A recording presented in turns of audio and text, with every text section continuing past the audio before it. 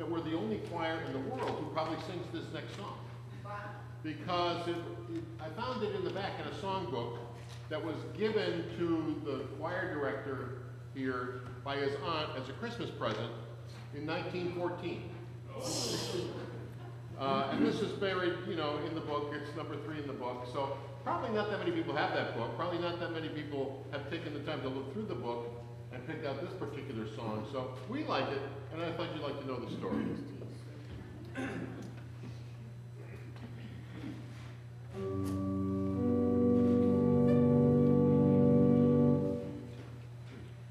You ask what makes me happy the whole day long, why I am always singing a gladsome song. How well do I remember when song began to start? 'Twas Jesus set the music ringing in my heart. In my heart, in my heart, he set the music ringing in my life. In my life, the heavenly gladness bringing. How well do I remember when song began to start? 'Twas Jesus set the music ringing, ringing in my heart. His love each day is growing more sweet to me. Each day new grace and beauty in him I see. For all this world can offer, from him I would not part. Since he has set the music ringing in my heart. In my heart, in my heart, he set the music ringing in my life. In my life, the heavenly gladness bringing. How well do I remember when song began to start? 'Twas Jesus set the music ringing, ringing in my heart. Amen.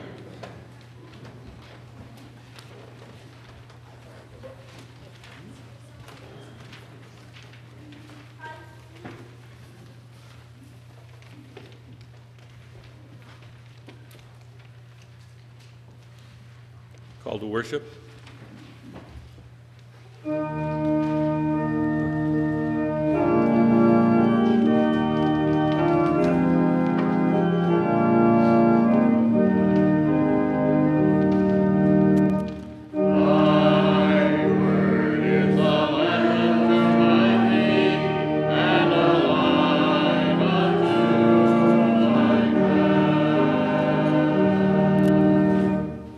Blessed are those whose way is blameless, who walk in the law of the Lord.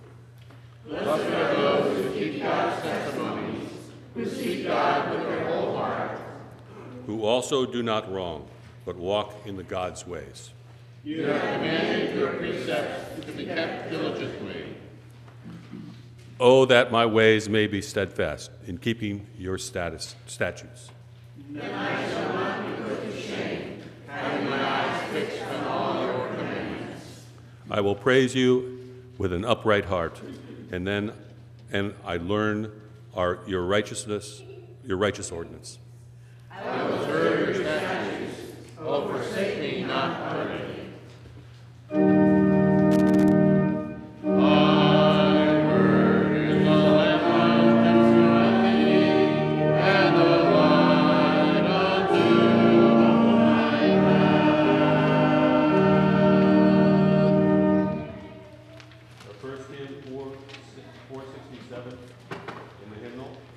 Trust and obey.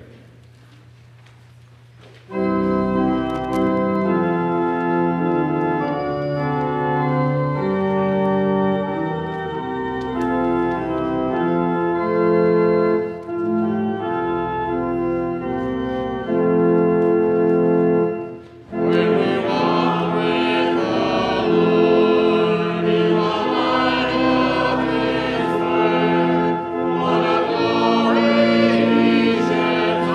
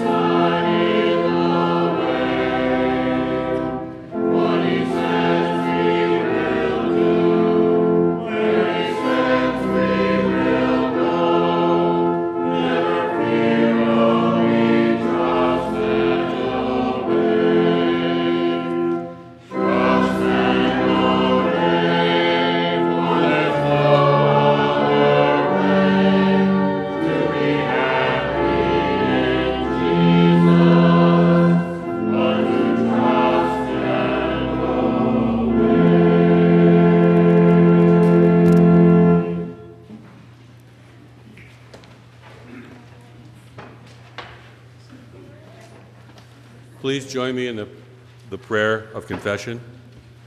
Gracious God, there are so many times when our hearts turn away from you, when we become angry or judgmental, when we speak falsehoods, when we squander your blessings, when we covet the things that are not ours. Forgive us. Help us speak words of encouragement and love, and help us follow their ways, that we may be your faithful followers. In your holy name we pray. Please take a few minutes for silent prayer.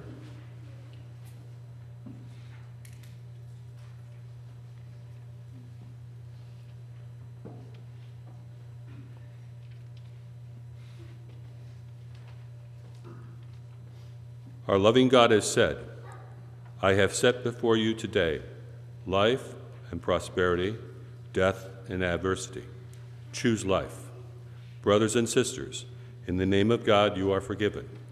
Now, choose life and turn your hearts towards God. Amen. Please join me in the Lord's Prayer.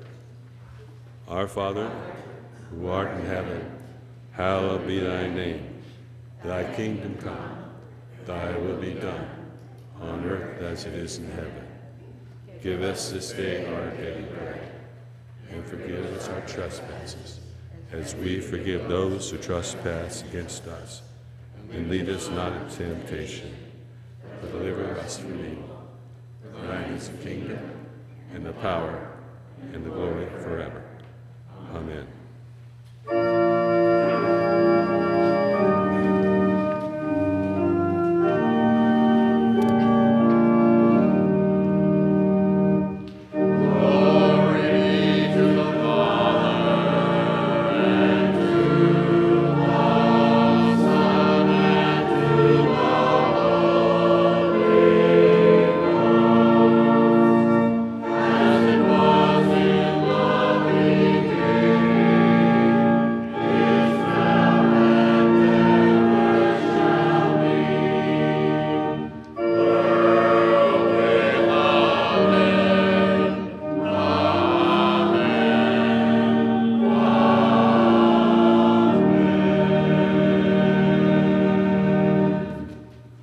Holy One, stir our sense and our curiosity, that your holy word may come alive for us in new and wondrous life. Open our ears and our hearts to your word of life this day. Amen. The first reading is from the book of Deuteronomy, chapter 30, verses 15 through 20. You may find it in the Old Testament on page 179. See, I have set before you today life and prosperity, death and adversity. If you obey the commandments of the Lord your God, then I am commanding you today by loving the Lord your God, walking in his ways and observing his commandments, decrees, and ordinances. Then you shall live and become numerous, and the Lord God will bless you in the lands that you are entering to possess.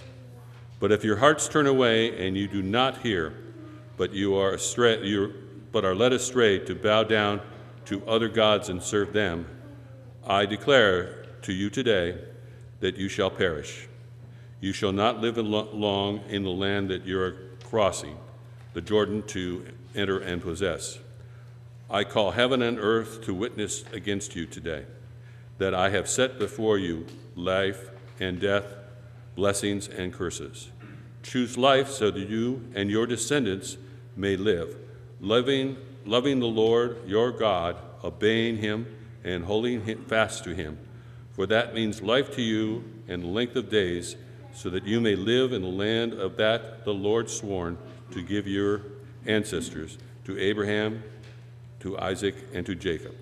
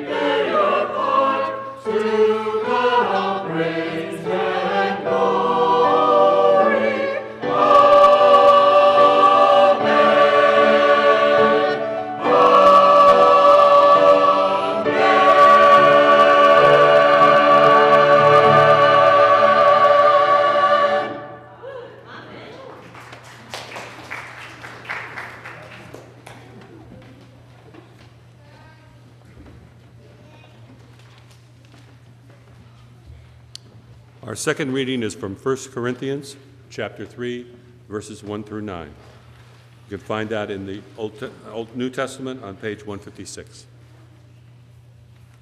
And so, brothers and sisters, I could not speak to you as a spiritual people, but rather as people of the flesh, as infants in Christ.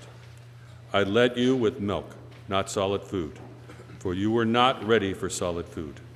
Even now you are still not ready, for you are still of the flesh. For as long as there is jealousy and quarreling among you, are you not of the flesh and behaving according to human inclination?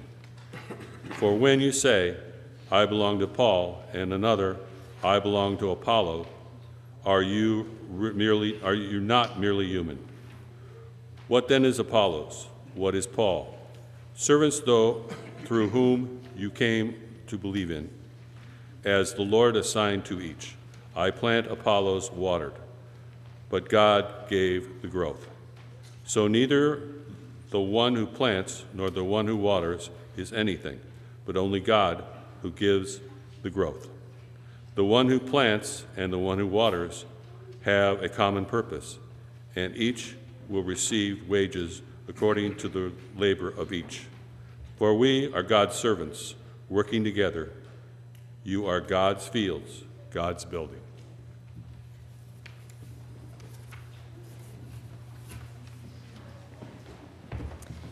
I invite the children and youth to come up. As they come and share their gifts for Heifer, let us sing, He's Got the Whole World in His Hands.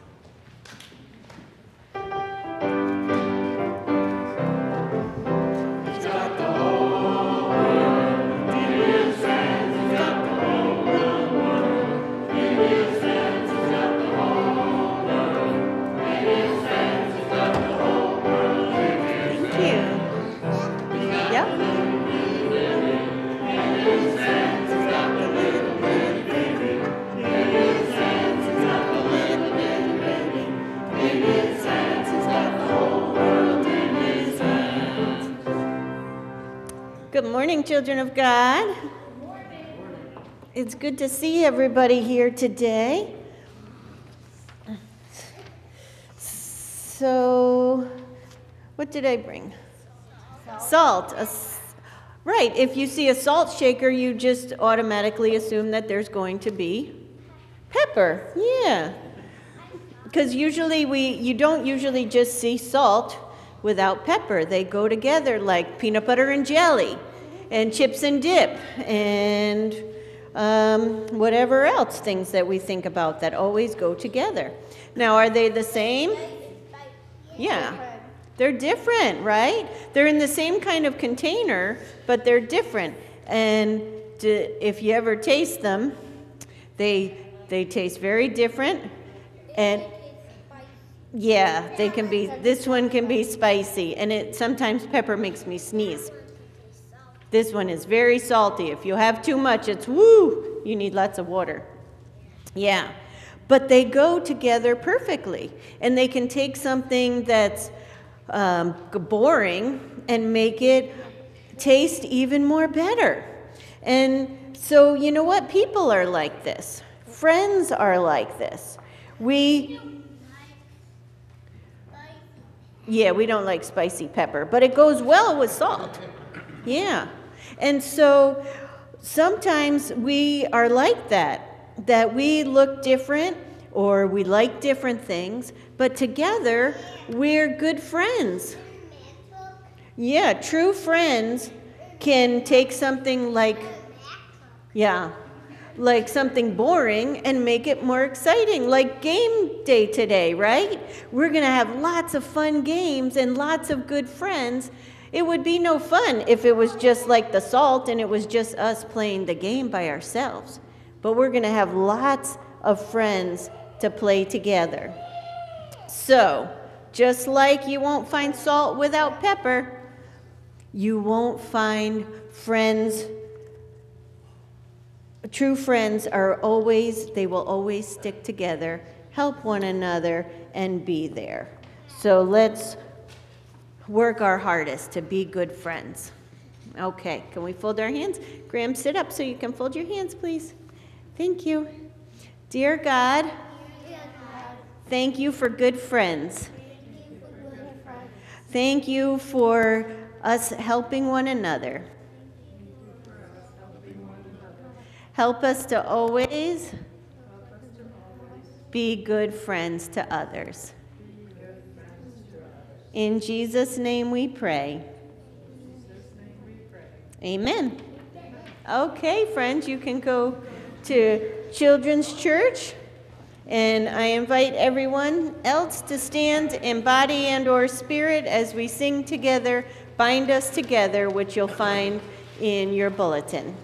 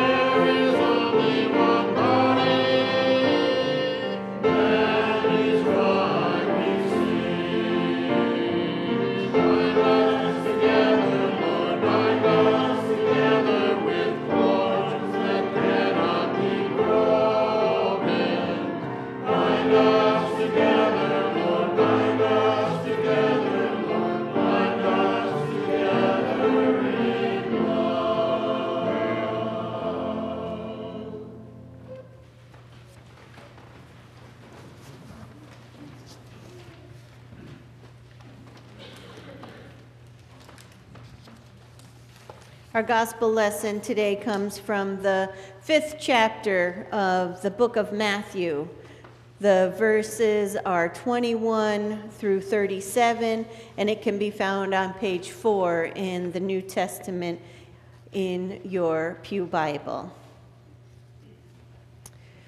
Jesus said, "You have heard that it was said to those of ancient times, 'You shall not commit murder,' and whoever murders shall be liable to judgment. But I say to you that if you are angry with a brother or sister, you will be liable to judgment. And if you insult a brother or sister, you will be liable to the council. And if you say, 'You fool,' you will be liable to the hell of fire. So when you are offering your gift at the altar, if you remember that your brother or sister has done something against you, leave your gift there before the altar and go. First, be reconciled to your brother or sister, and then come and offer your gift. Come to terms quickly with your accuser while you are on the way to court with him. Or your accuser may hand you over to the judge, and the judge to the guard, and you will be thrown into prison. Truly, I tell you, you will never get out until you have paid the last penny. You have heard that it was said, 'You shall not commit adultery.' But I say to you that everyone who looks at a woman with lust has already committed adultery with her in his heart. If your right eye causes you to sin, tear it out and throw it away. It is better for you to lose one of your members than for your whole body to be thrown into hell. And if your right hand causes you to sin, cut it off and throw it away. It is better for you to lose one of your members than for your whole body to go into hell. It was also said, 'Whoever divorces his wife, let him give her a certificate of divorce.' But I say to you that anyone who divorces his wife, except on the grounds of unchastity, causes her to commit adultery. And whoever marries a divorced woman commits adultery. Again, you have heard that it was said to those of ancient times, 'You shall not swear falsely, but carry out the vows you have made to the Lord.' But I say to you, do not swear at all, either by heaven, for it is the throne of God, or by the earth, for it is his footstool, or by Jerusalem, for it is the city of the great King. And do not swear by your head, for you cannot make one hair white or black. Let your word be yes, yes, or no, no. Anything more than this comes from the evil one." This is the word of the Lord. Thanks be to God. Let us pray. Oh God, we thank you for the opportunity to come together and worship you and to hear what your message is for us this day. Open our hearts and minds so that what we hear today is the message you have prepared. And when we hear it, may we follow what your will is for us this day. Amen. I was appointed to the Monroe United Methodist Church the July after the horrific Sandy Hook shootings. And Monroe and Newtown are neighbors. So although I wasn't there during the immediate aftermath, I was there to offer help and comfort as they mourned, especially with the year anniversary. Monroe was able, as one of the town leaders said, to show love and compassion for our fellow neighbors. For one of the Monroe school buildings had been closed, and they were now able to offer it so that the Sandy Hook students could go there while they determined what to do with the building where the shooting occurred. I was so impressed when I drove around town and saw all the green ribbons and the signs which said, "Choose love." The overwhelming sense of unifying love was palpable. Jesse Lewis, one of the precious lives that were lost, had written nurturing, healing love on a chalkboard before his death. And this has since turned into a movement which is now in schools nationwide. The 3 words led to the creation of the formula for choosing love, which can be used by anyone at any time, anywhere in the world, to manage their response to any situation. Courage plus gratitude plus forgiveness plus compassion in action equals choosing love.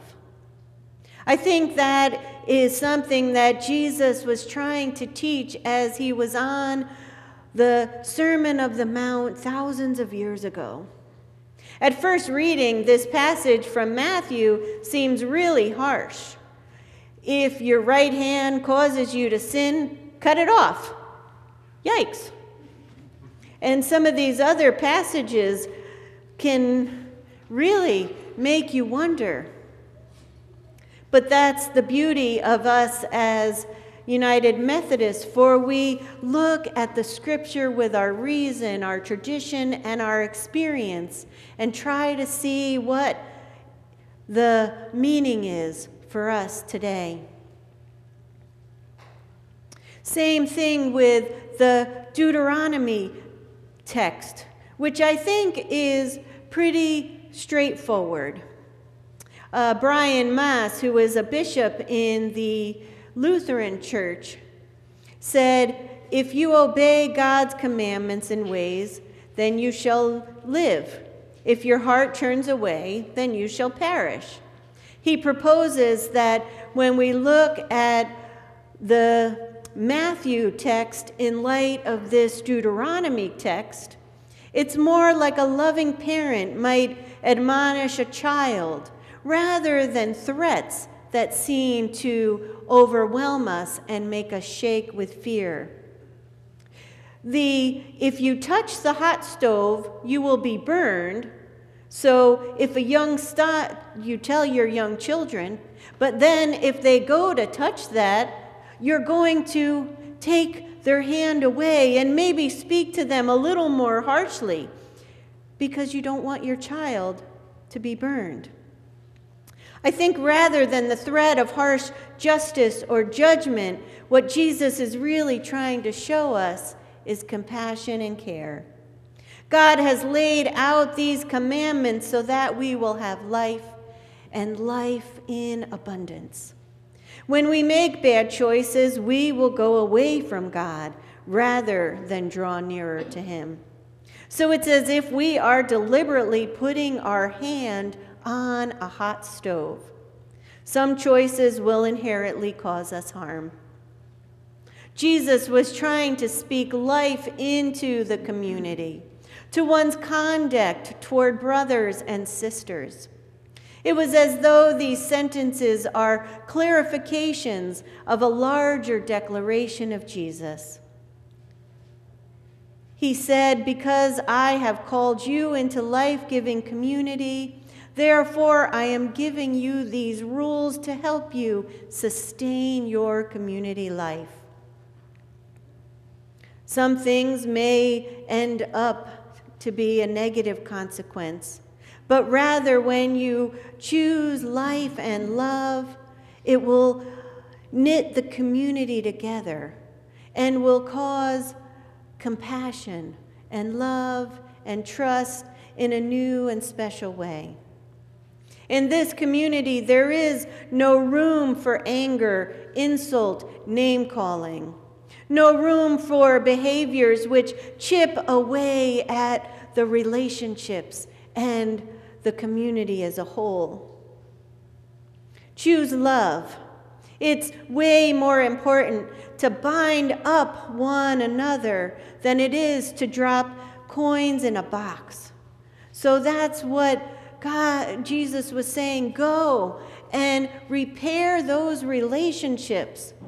I rather have you with open and forgiving hearts and love than just you give your offerings out of a need to give them.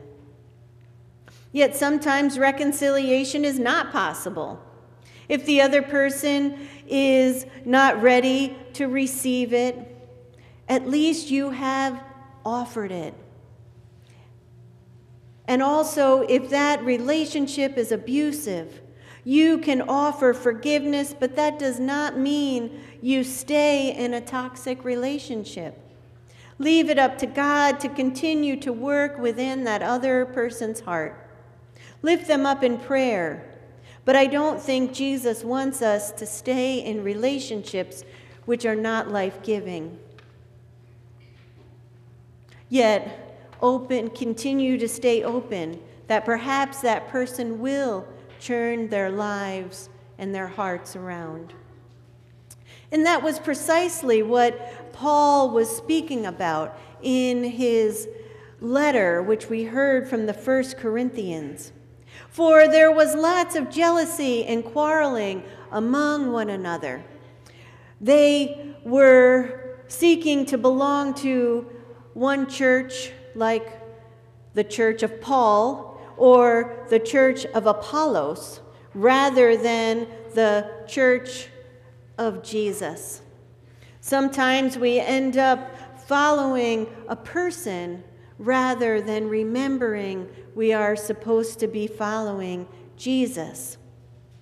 So don't get yourself out of that feeling of where you're supposed to be. Don't focus on who's doing what and be jealous if they're getting more attention than you. Rather, focus on planting. Focus on working together. Focusing on building up rather than tearing down. Sometimes that's hard because we are human and will inevitably fall and stumble. The key is that we need to recognize that and work on it. As soon as you begin to feel anger and resentment and jealousy, look and see what you can do. It's okay to be angry, but it is not okay to react out of that in a way that's going to hurt others. I can only imagine the anger of the victims of the Sandy Hook massacre. Yet they took their anger and instead turned it into something positive. Instead of seeking retaliation, they have worked together to ensure that another community does not experience what they experienced. They strive to bring life and love to all. And so may we too strive to be more Christ-like. May we strive to be more united, no matter whether we agree or not, whether we're salt or pepper, we can work together. So let's choose life. Let's choose love. Let's continue to make a difference here in this place so that others might be drawn and find Christ. And the one who plants and the one who waters will have a common purpose. We will work together. I love this, you are God's field, God's building. So let us go out and build up one another. Amen.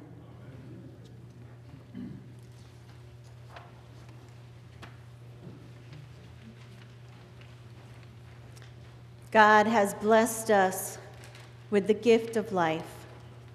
For the blessings that come in our lives, let us offer our thanks and show our gratitude to God through today's offering. Let us receive our tithes and our gifts.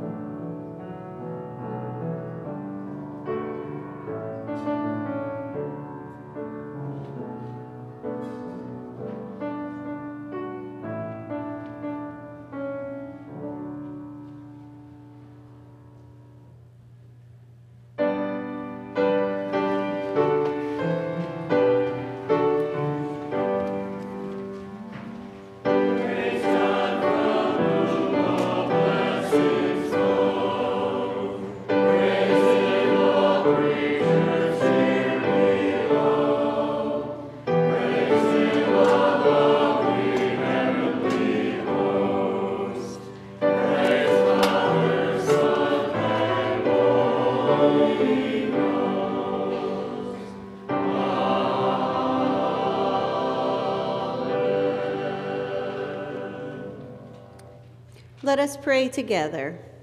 Gracious God, we present these offerings. May we be reminded of the blessings you have shared with us as individuals and as a community of believers. You have fed us with the milk of your grace and have nurtured us with a love that knows no limits or boundaries. May our sharing this day reveal our priorities and our promises. For we belong to you and offer you our gifts, that they may be used in mission and in ministry to bring glory to you, our Creator, Redeemer, and Sustainer. Amen.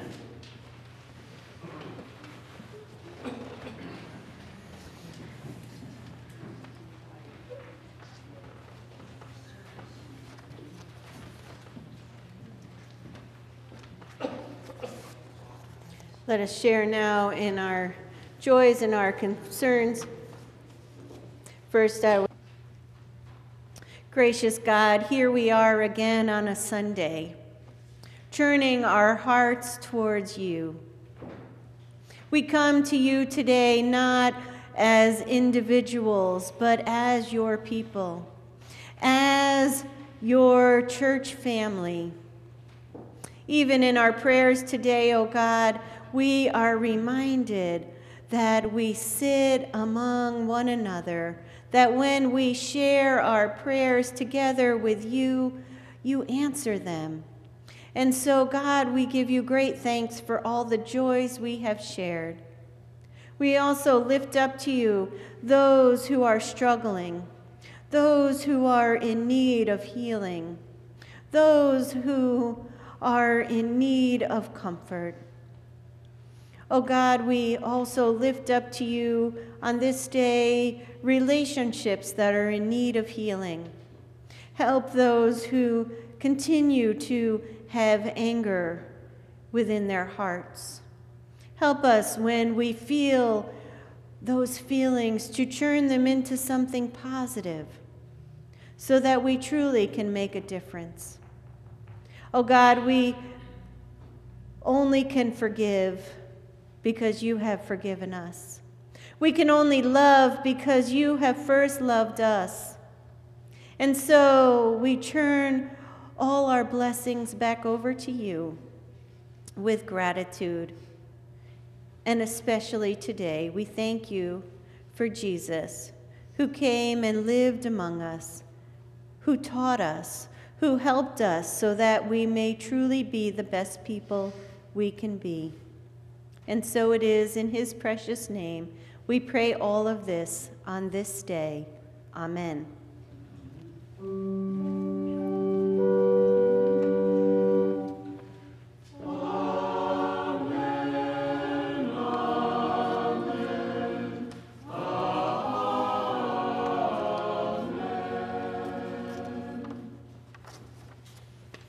Amen.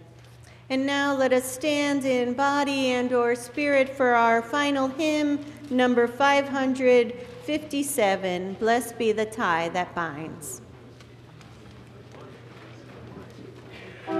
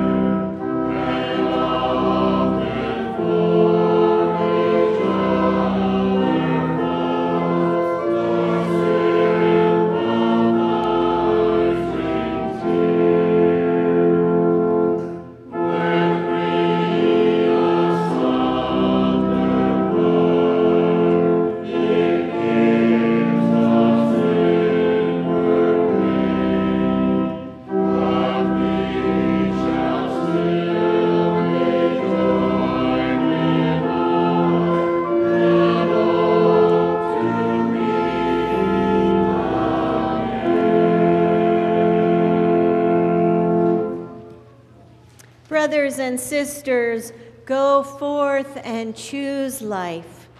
Walk in the ways of Christ. Be strengthened by the Holy Spirit, that the world might know the love and the peace of God.